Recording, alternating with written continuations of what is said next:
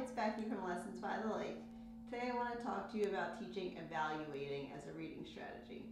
So kids are constantly evaluating everything. We hear it all day long. This is too hard. That's funny. That shirt is awesome. Recess was too short. My pencil isn't sharp enough. A lot of times these evaluations sound like complaining, but it's really our students constantly deciding throughout the day their opinion on things and their judgment of different things. And students love to do this naturally, and they love to give their opinion, so we just need to figure out how to help make meaningful evaluations while reading a text. So this is one of my favorite reading strategies to teach because students truly do love sharing their opinion.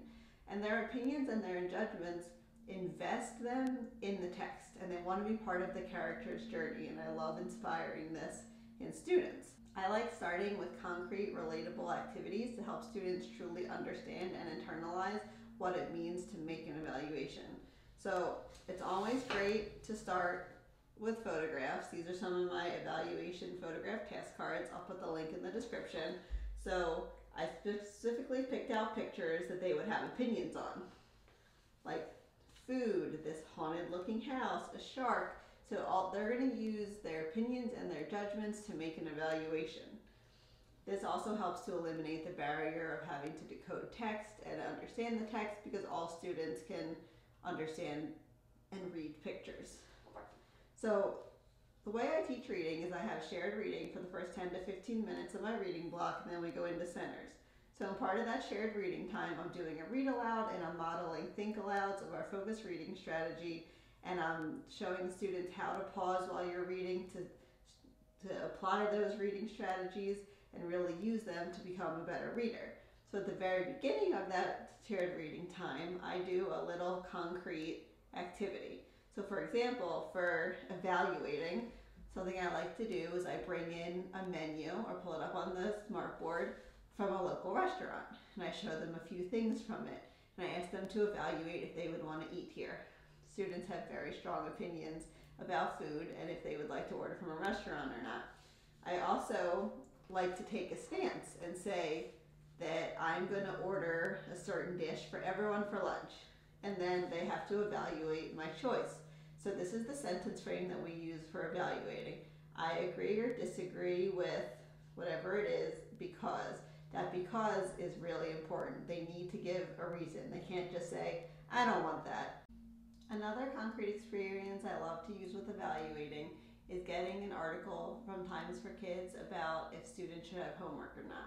This is something they feel very passionate about, and you could read the article and use statements that they have in there, and students can decide if they agree or disagree. You can have your own debate in your class. This is one of those quick 1 to 2 minute activities like the menu activity, just to get them excited and interested in thinking about evaluating in a different way before we dive into the text. So when we do go into the text, I teach evaluating with a character, Evan the Evaluator. So this is my concrete way of teaching reading strategies. It's called the Comprehension Crew. So each character has a profession, a prop. His is a crab mallet. Husband and I are big fans of crabs, so we have plenty of these around. So when students are making their evaluation during our shared reading, they're hitting this on the carpet before they say their evaluation. They all want to make evaluations during shared reading just because they get to hold this. They get so excited about it. So while I'm reading the mentor text, I'm pausing and I'm using our sentence frame to model those think alouds of evaluation, and then it's their turn and they get to model those think alouds too. So we're doing concrete experiences that are relating to outside of school. While we're reading, we're having a concrete foundational understanding through this character, and we're really creating that meaningful experience for the students of interacting with evaluating that's going to create a lasting connection so that they're able to evaluate as they're reading on their own. So in the Evan Evaluator pack, there's tons of graphic organizers that use the mallets. There's different ways for them to track their opinions for different parts of the text. There's different prompts to talk about the character viewpoint, the character action. Takes you through all the different things that you could evaluate. So this is a great strategy that I enjoy using to really help make a meaningful experience for my students during shared reading. And then we apply it, and we're still using the Evan the Evaluator ideas and activities during our reading centers.